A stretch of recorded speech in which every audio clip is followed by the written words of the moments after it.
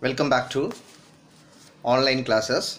Dear students, today I am going to discuss with the Transfer of Property Act in Tamil verse. Okay. பாருங்க last class நம்ம பார்த்தோம். என்ன பார்த்தோம்? லெசார் பத்தி பார்த்தோம். லாஸ்ட் வீடியோ கிளாஸ்ல. ஓகேங்களா? பார்க்கலனா அதை நீங்க லாஸ்ட் வீடியோ கிளாஸை நீங்க போய் பாருங்க. அப்ப ஈஸியா புரியும். இப்போ கிளாஸ்ல Rights of Lessee. Rights of Lessee அப்படினா என்ன? ஏன்னா லெஸ்ஸிக்கு ரெண்டு இருக்குது, ரைட்ஸ் இருக்குது, அடுத்தது என்ன இருக்குது, ரைட்ஸும் லைபிலிட்டிஸும் ரெண்டு இருக்குது லெஸ்ஸிக்கு மட்டும். ஓகே, ரைட்ஸில் பார்த்திங்கன்னா ஒரு 7 கேரக்டர் இருக்குது, 7 வகையான ரைட்ஸ் இருக்குது. லைபிலிட்டிஸ்லேயும் 7 இருக்குது. என்னென்னா உரிமைகள், இந்த குத்தகை எடுப்பவருக்கு எத்தனை உரிமைகள் இருக்குது? 7 உரிமைகள் இருக்குது. அதே போல் அதே குத்தகை எடுத்தவருக்கு 7 பொறுப்புகளும் இருக்குது. உரிமைகள் இருக்குது, பொறுப்புகள். அப்போ 7 பாருங்கள், 7 உரிமைகள் 7 பொறுப்புகள்.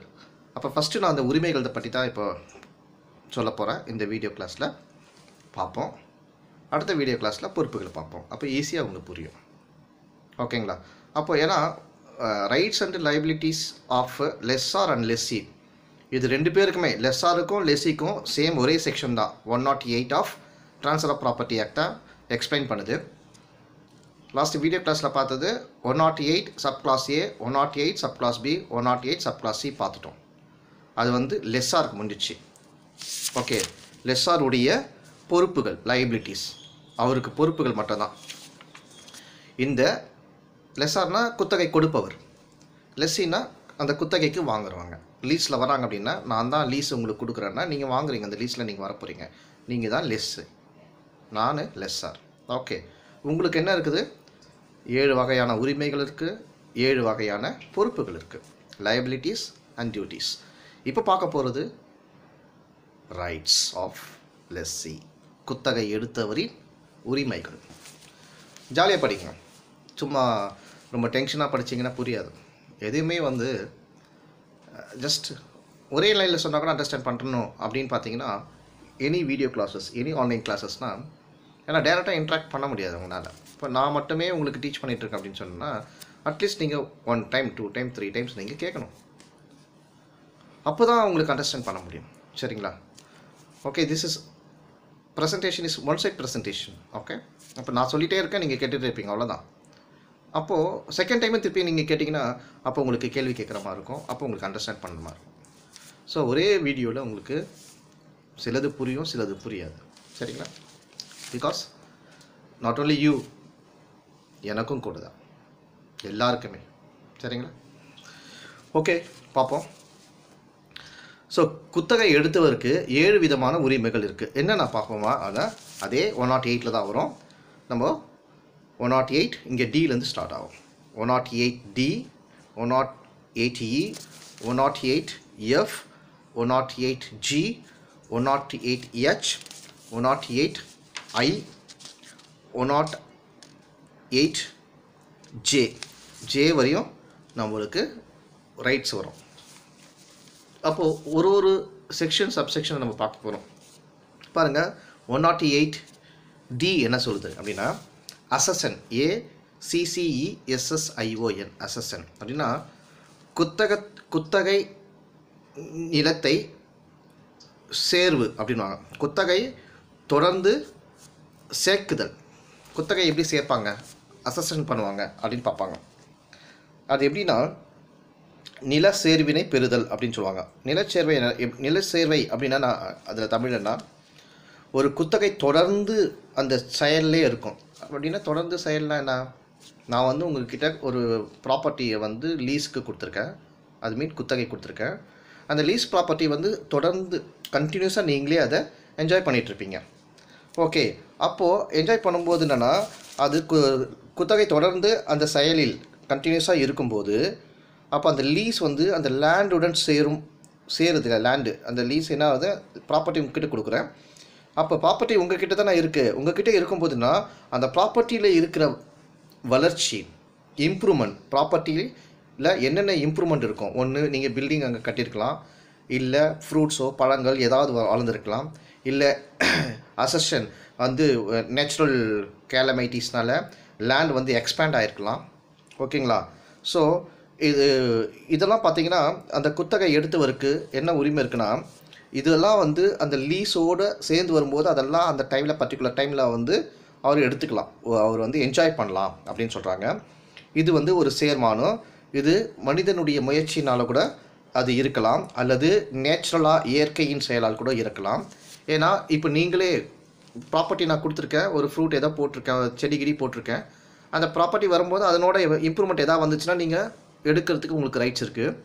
இல்லை நேச்சுரலாக கேலமைட்டிஸ்னால் அப்படியே லேண்ட் அப்படியே நல்லா எக்ஸ்டெண்ட் ஆகுது, பக்கத்தில் நல்ல ஒரு வாட்டரே இல்லை, புதுசாக இப்போ நல்லா வாட்டர்லாம் வருது, தண்ணிலாம் வருது. ஸோ நேச்சுரலாக உங்களுக்கு என்னென்ன அந்த ப்ராப்பர்ட்டியில் கிடைக்குது அப்படின்னு சொன்னிங்கன்னா அதெல்லாம் உங்களுக்கு ரைட்ஸ் இருக்குது.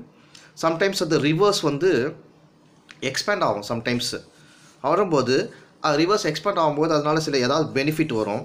ஓகேங்களா?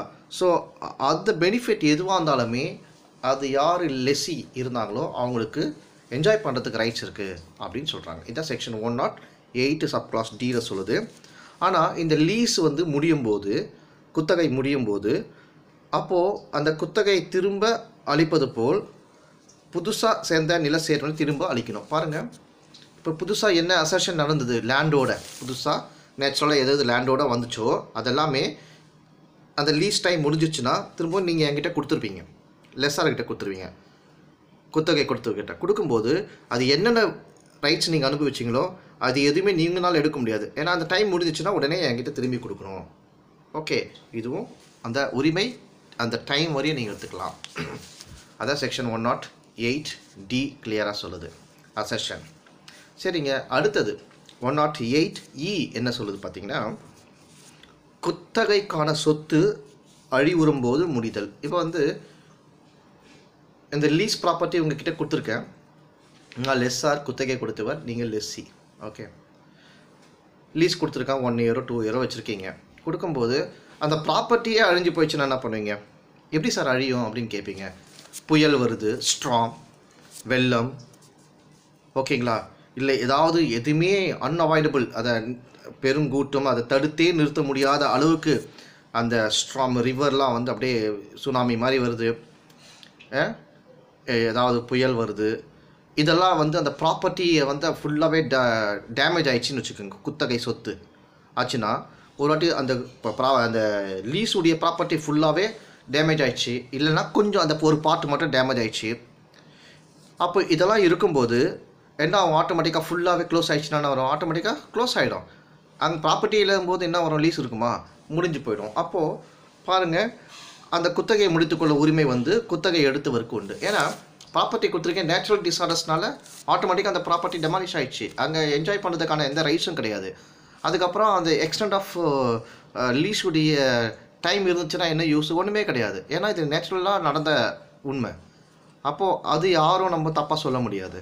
அந்த மாதிரி சிச்சுவேஷனில் இந்த செக்ஷன் 108E இந்த லெஸ்ஸிக்கு வந்து ஒரு ரைட்ஸ் கொடுக்குது. ஓகேங்க, லீஸை க்ளோஸ் பண்ணிவிடுங்க. ஓகே, லீஸை க்ளோஸ் பண்ணிவிடுங்க, உங்கள் மேலே லைபிலிட்டி கிடையாது, நீங்கள் பொறுப்பு கிடையாது.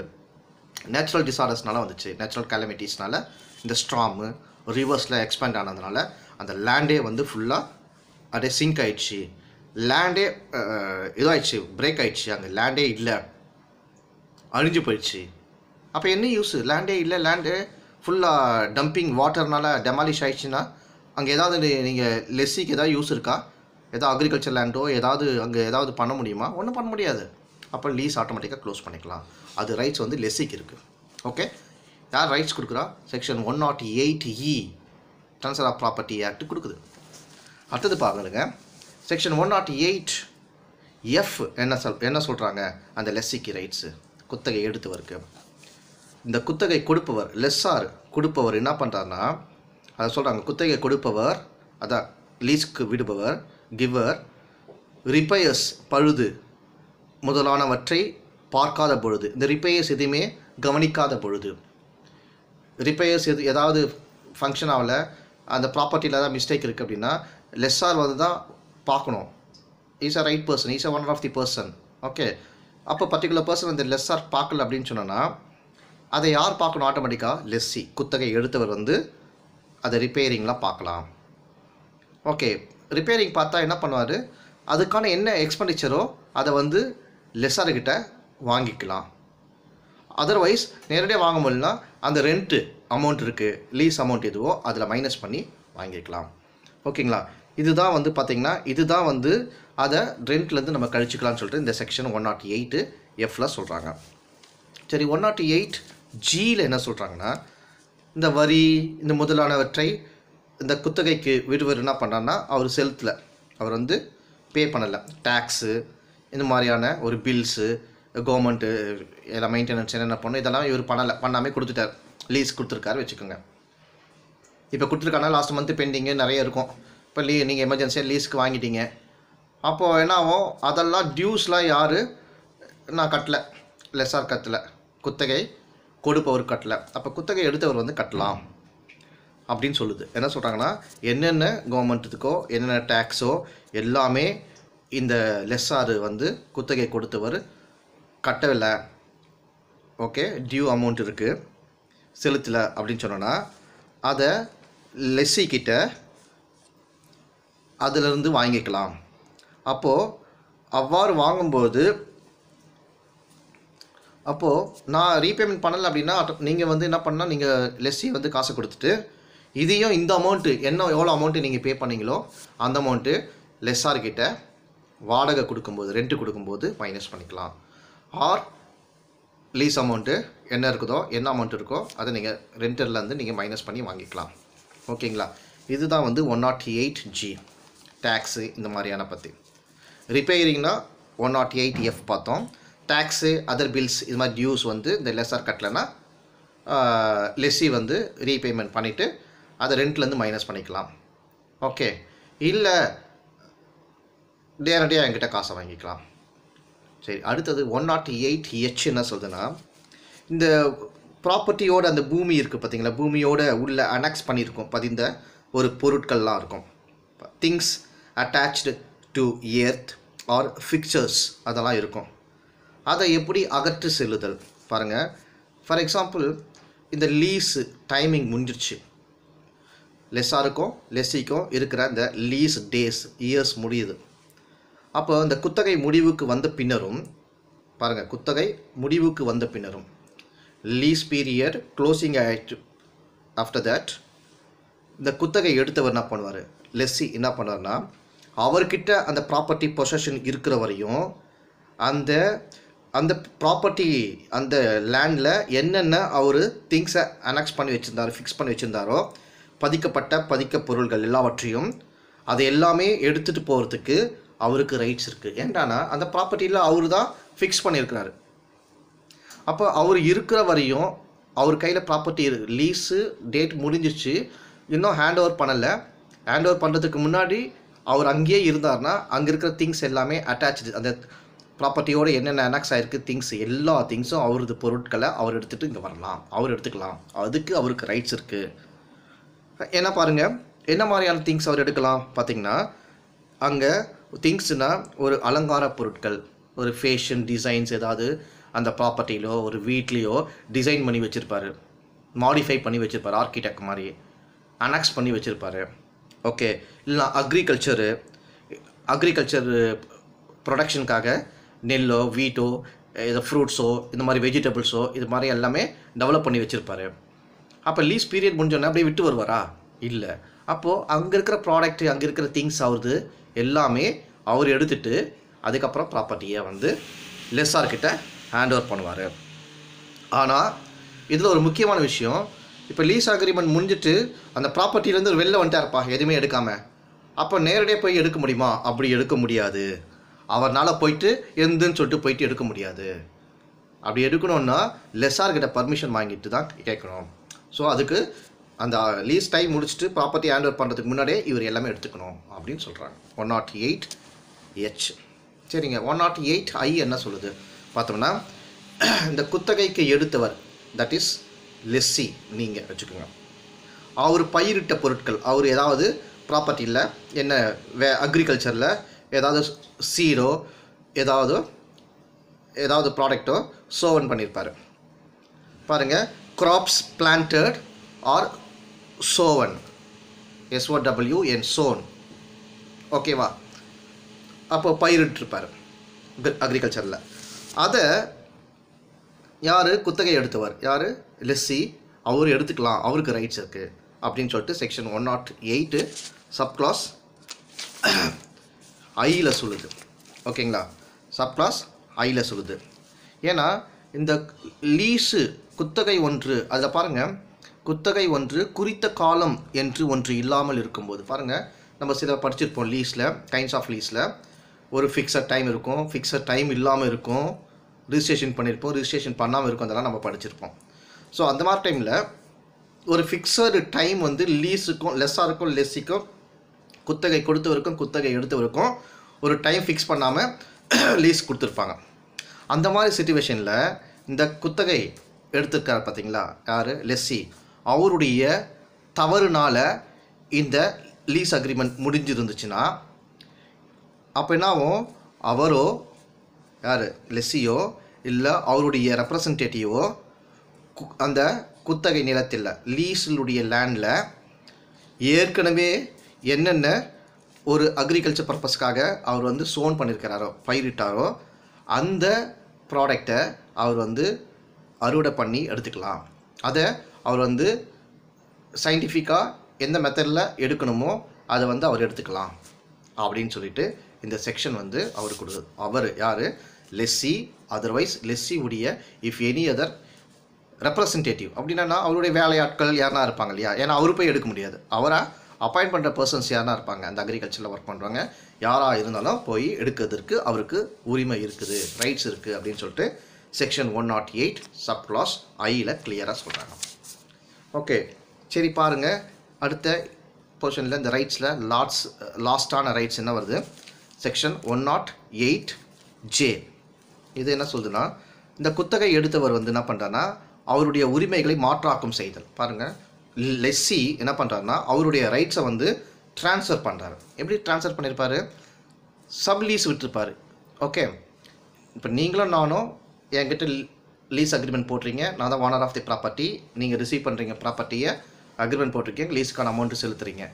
பட் நீங்கள் என்ன பண்ணுவீங்க, என்னுடைய கன்சன்ட்டோ என்னுடைய நாலேஜ் இல்லாமையோ சப் லீஸு இன்னொருத்தர்கிட்ட அதை அந்த ப்ராப்பர்ட்டியோட நீங்கள் லீஸ் விட்டுருப்பீங்க. ஓகேங்களா, அந்த மாதிரி சிச்சுவேஷனில் அந்த டேட் முடிஞ்சுன்னா நீங்கள் கொடுக்கணும் இல்லையா, அதை பற்றி தான் செக்ஷன் 108Jயில் கிளியராக சொல்கிறாங்க.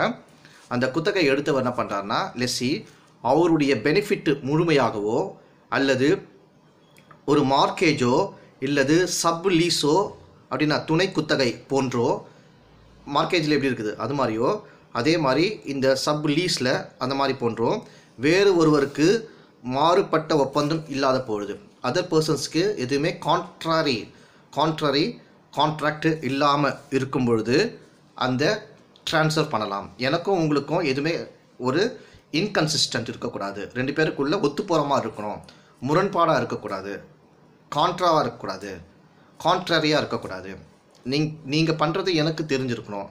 அந்த மாதிரி இருந்துச்சுன்னா நீங்கள் சப்லீஸ் யாருக்குன்னா விடலாம். அந்த மாதிரி சப்லீஸ் விட்டுருப்பீங்க.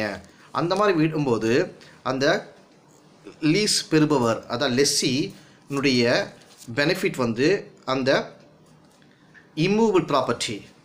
ஓகே, அந்த இம்மூவபிள் ப்ராப்பர்ட்டி அதனால் இந்த மாதிரியான ட்ரான்ஸ்ஃபர் சப்லீஸ் கொடுக்கறது வந்து தப்பு கிடையாது. ஆனால் அவருடைய நிலையை இழக்கும் வண்ணம் அவர் வந்து சேல்ஸ் பண்ணக்கூடாது. ஏன்னா நான் வந்து லீஸு தான் கொடுத்துருக்கேன், அப்போ லீஸுக்கு ஒரு 2 இயர்ஸோ 1 இயரோ நீங்கள் அக்ரிமெண்ட்டில் இருக்கிறீங்க. லெஸ்ஸி என்ன பண்ணுறீங்க, டக்குன்னு லீஸ் இருக்கிற லேண்டு ஏன்னா இம்மூவபிள் ப்ராப்பர்ட்டி, அதை நீங்கள் சேல்ஸ் பண்ணிட முடியுமா, அப்படி பண்ணால் தான் தப்பு. ஓகேங்களா, மற்றபடி நீங்கள் சப்லீஸ் போட்டிங்கன்னா அது தப்பு கிடையாது. அந்த சப்லீஸ் போட்டால் கூட யார் லெஸ்ஸாரோ அவர்கிட்ட பர்மிஷனோ அவருக்கு தெரியணும், அவர்கிட்ட எதுவும் கான்ட்ராவாக இருக்கக்கூடாது, கான்ட்ரரியாக இருக்கக்கூடாது. கான்ட்ரரியாக இல்லாத பொழுது நீங்கள் ட்ரான்ஸ்ஃபர் பண்ணலாம். ஓகே, இப்போ பண்ணும்பொழுது அப்போது அவருடைய பெனிஃபிட்டை என்ன வரும், அந்த உரிமை மாற்றம் செய்யும் உரிமை அந்த தரப்பினர்களிடையே போத் பர்சன்ஸ் கிட்ட எதுவுமே கான்ட்ராவாக இருக்கக்கூடாது. ரெண்டு பேரும் அக்செப்ட் பண்ணி இருந்துச்சுன்னா சப்லீஸ் கொடுக்கலாம். அப்போது அந்த சப்லீஸ் கொடுக்கறதுக்கான ஒரு ரைட்ஸு லெஸ்ஸிக்கு இருக்குது. ஓகே, இதுதாங்க செக்ஷன் 108J கிளியராக சொல்லுது. ஒரே லைனில் சொல்லணும்னா இந்த செக்ஷனை நானும் நீங்களும், நான் லெஸ்ஸா நீங்கள் லெஸ்ஸி, ஓகே, என்கிட்ட பர்மிஷன் நீங்கள் கேட்டுடுறீங்க, நான் ஒத்துக்கணும். நான் ஒத்துக்காமல் இருந்தால் நீங்கள் சப்லீஸ் கொடுக்க முடியாது. ஓகே, நான் ஓகே நீங்கள் பண்ணிக்கலாம் அப்படின்னு சொல்லிட்டேன்னா நீங்கள் லீஸ் வாங்கிட்டு என்கிட்ட தான் அக்ரிமெண்ட் போட்டிருப்பீங்க. நீங்கள் இன்னொரு சப்லீஸாக நீங்கள் கொடுத்துப்பீங்க. ஓகேவா? அப்போ ஒன்ஸ் லீஸ் முடிஞ்சிச்சுன்னா நீங்கள் அவர்கிட்ட இன்ஸ்ட்ரக்ஷன் கொடுத்துட்டு என்கிட்ட சப்மிட் பண்ணுவீங்க. அது அடுத்த டாப்பிக்கில் படிப்போம். அது லைபிலிட்டிஸில் பார்ப்போம். இது ரைட்ஸு. நீங்கள் கொடுக்கறதுக்கு உங்களுக்கு ரைட்ஸ் இருக்குது அப்படின்னு சொல்லிட்டு கொடுக்குறாங்க. ஏன்னா இம்மூவல் ப்ராப்பர்ட்டினால நீங்கள் பண்ணலாம், மூவல் ப்ராப்பர்ட்டி தான் பண்ண முடியாது. ட்ரான்ஸ்ஃபர் ஆஃப் ப்ராப்பர்ட்டி, இம்மூவல் ப்ராப்பர்ட்டி பற்றி தான் நம்ம பேசுகிறோம். ஓகேங்களா? ஓகே ஸ்டூடெண்ட்ஸ், இப்போ ரைட்ஸை பற்றி நம்ம பார்த்தோம். செக்ஷன் 108 சப்க்ளாஸ் டிலேருந்து 108 சப்க்ளாஸ் ஜே வரையும் நம்ம ரைட்ஸை பார்த்துட்டோம். யாருடைய ரைட்ஸு? லெஸ்ஸியுடைய ரைட்ஸை பார்த்துட்டோம். அடுத்த கிளாஸில் நம்ம லயபிலிட்டிஸை பார்ப்போம். Okay student, thank you, all the best, bye.